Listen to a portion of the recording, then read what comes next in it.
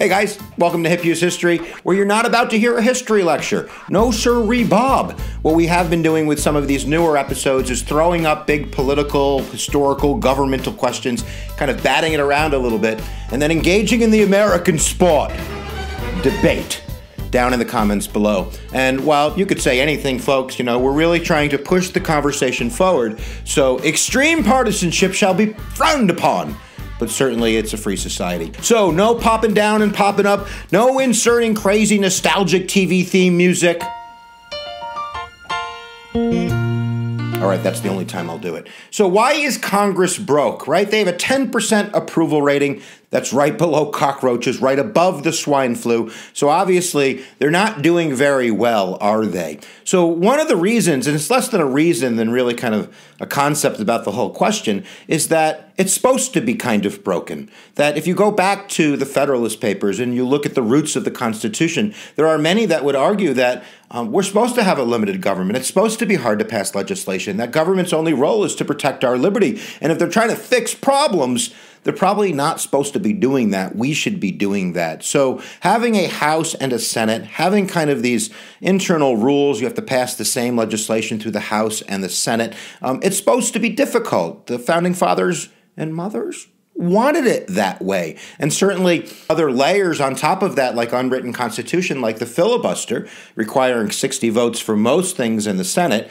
and up to maybe this week, Supreme Court justices, maybe not next week. But legislatively, you need 60 votes. And now, while that's supposed to further compromise, many people like it because it stops Congress and the Senate specifically from doing big things. So number one, supposed to be that way. All right, my second reason is a guy named Jerry. And of course, I'm talking about gerrymandering. And gerrymandering is basically how a state legislature has the ability to draw their district lines for their state. And those district lines end up being House seats. So the more people you have, the more House seats you have. So you can't gerrymander in Alaska because they only have one district. But when you have a state with a lot of districts, and if that state legislature is controlled by one party, then they can take out their little magic pen and their map and start drawing those lines to affect the population in a way that's going to be politically beneficial to themselves. So if they see a highly dense population of the other side's voters,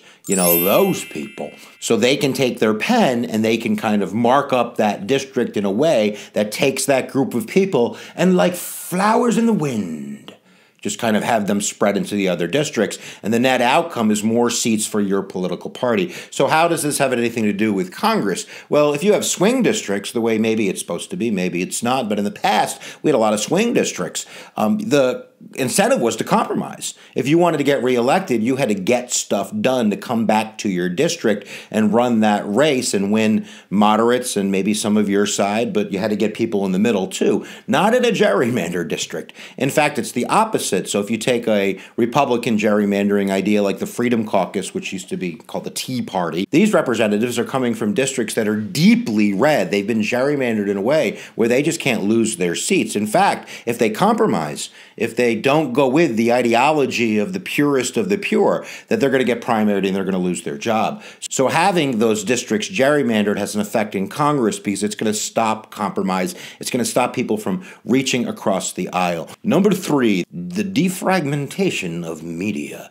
So what this means is with the explosion of media and the internet and channels and the deregulation of media and the ability for media to really kind of focus on demographics, that means that everybody in a sense gets to listen to the news that they like. So it's not like Walter Cronkite in the old days. We all heard it wasn't going good in Vietnam and we all kind of agreed it wasn't going good in Vietnam, and we could debate whether we should fight more to make it go better or withdraw to make it go better.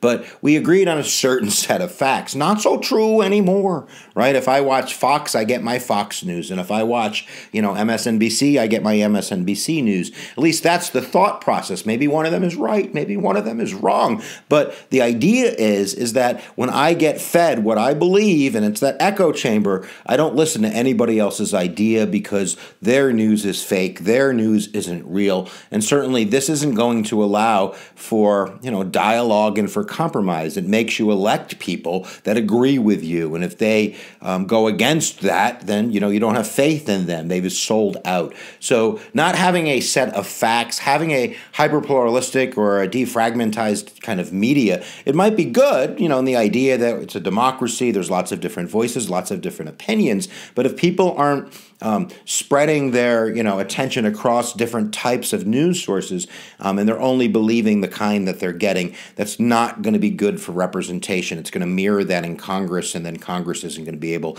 to get anything done. So number 4, I got Big Momo. You got Big Momo? Yeah, I got to put money up on the top of the list somewhere, right? Certainly after Citizens United, whether you're for that or against it, there's been a flood of new money and money into political campaigns. It's always been bad, but it's real bad now. And there's a couple of different reasons why that's bad in terms of gridlock. Number 1 is in the olden days when you weren't always fundraising, you'd be kicking it back OG style with your peeps in the house. You would reach across the aisle, you'd go to parties, or there would be common events, or have dinner, or have social events. And at the root of everything, I believe, is human relationships. So when you don't have relationships with the other side, there's no chance for real compromise. And I think that money at the end of the day is what has made people take their eye off that factor, because they're always having to raise money. You always have to go to a fundraiser. I don't got time for my peeps in the house. I think that that's a problem. And certainly the money itself, that you're in a sense beholden to get more money from those self-interests or special interests. And I don't believe that special interests necessarily always get what they want, but I do believe they can kill what they don't want. And that's at the heart of gridlock, is that anytime you try to do something, there's a moneyed interest that's going to throw a monkey wrench in it to make sure that it doesn't happen. And there's a lot of politicians that are in a sense indebted to, technology firms or communication firms or oil companies or whatever it might be, because they have to. They have to raise millions and millions of dollars. And remember, in the House, you have to run every 2 years. So that means as soon as you get elected, you're like, yay! Where's the phone so I can have a fundraising party for my next election? All right, for number 5, we're going to blame the big man or woman, but not yet a woman, and that would be the president, a lack of leadership.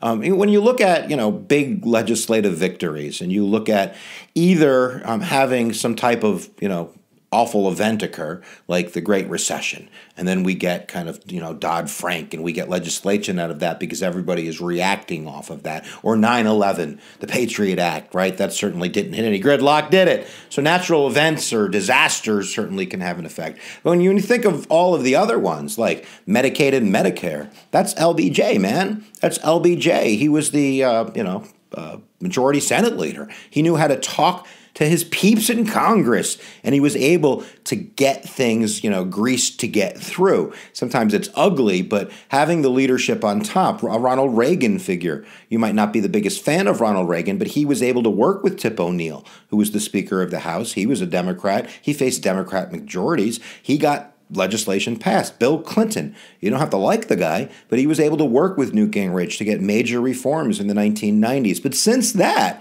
it's been kind of a hard road. It's been very partisan, kind of a lack of leadership, at least with the other side, when it comes to, George H.W. Bush or George W. Bush or Barack Obama or now President Trump. We see them working with their own party, but we really don't see them reaching across the aisle. So I probably missed other reasons. You leave it down below. I'm certainly a lot of people are like, it's the Democrats, Republicans' fault.